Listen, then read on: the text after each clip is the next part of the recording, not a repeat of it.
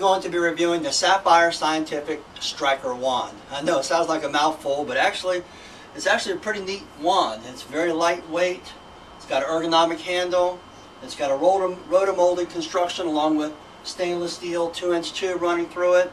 Seems like it would maximize the vacuum. The head is rotomolded, like I mentioned. It's got a slide on it. We can adjust your vacuum back and forth in case it locks down on carpet. I have talked to a couple of owner-operators who own this, and they mentioned to me that it has a tendency to lock down. They just adjust the vacuum outward, and that makes a difference. Also, they said you can clean on the forward and the reverse stroke, so you never have to cut off the ball valve unless you're just doing only dry strokes. And some say it's necessary, some say it's not.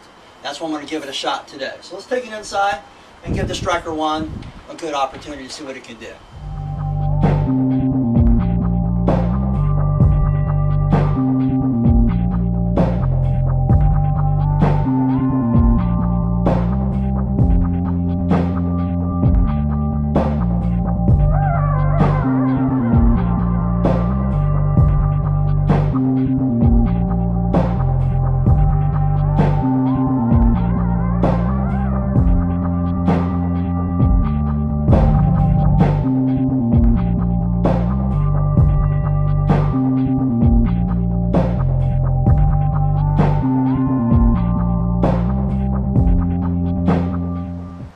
Alright, I had an opportunity to use the Stryker Wand throughout the whole empty house that I just did right there.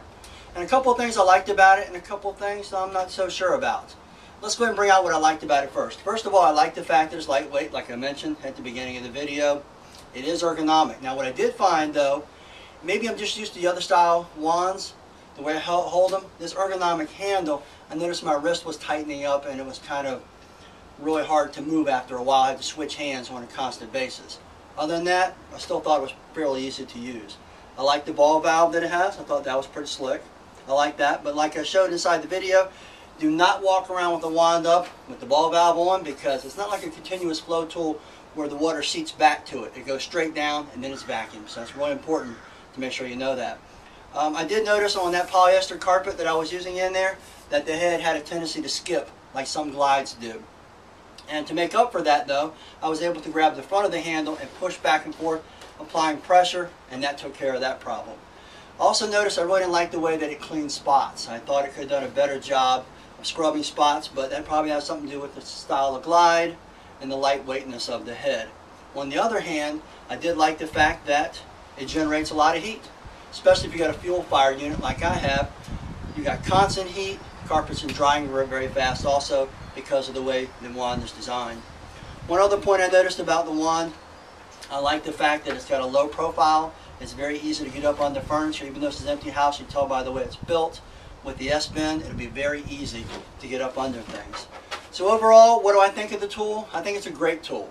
I feel like there is a new one coming out, I've heard, and I feel like they're probably going to make a few changes. The gentleman I got this wand from, he felt like it could be constructed of higher quality. I found it to be okay quality. But he likes the fact that he wanted me to change over to heavier duty hoses and some stainless steel fittings inside of the hoses. He thought that could be improved, and maybe that's going to be on the new model. Now, I would probably just use this on low soil or medium soil carpets. I wouldn't use it on heavily soiled carpets or rat nasties like we like to call them on the forum. I would make sure I bring out my spray and vacuum wand for that, like my titanium or my Westpac standard S-bend wand, if I could just clean better. It might take a little longer, but it's going to clean a little deeper. That is one thing about this unit too. It does clean a lot faster because you're able to clean on the forward stroke and reverse stroke. Now, if you're one of those people, and you shouldn't be, who doesn't like to pre-vacuum first, this is not the wand for you, because it's not going to pick up small or larger debris that's inside of the carpet. So make sure that you keep that in mind when you go to buy it.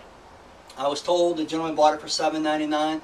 That's probably a very reasonable price with all the technology that goes into this wand. Now, one thing I do on my truck is I like to keep two styles of wands on my truck. What do I mean by that?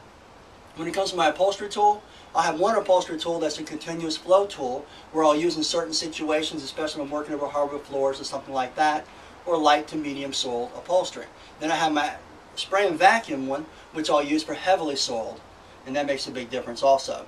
So just like that, I think it'd be a great idea to have two different types of tools on the truck for cleaning carpets also. One like this right here for cleaning carpets, and especially light to medium soil, and then the other one for heavily soiled carpet. So that way you got more tools in your arsenal and you can handle different situations. So overall, I give it an A or an A minus. It's actually a great tool. Hope you enjoyed this review by TruckMountForums. My name is Rob Allen. If you have any questions, feel free to post a thread on TruckMountForums. If you're not a member there, come become a member and share in the community. Thanks a lot and have a great day.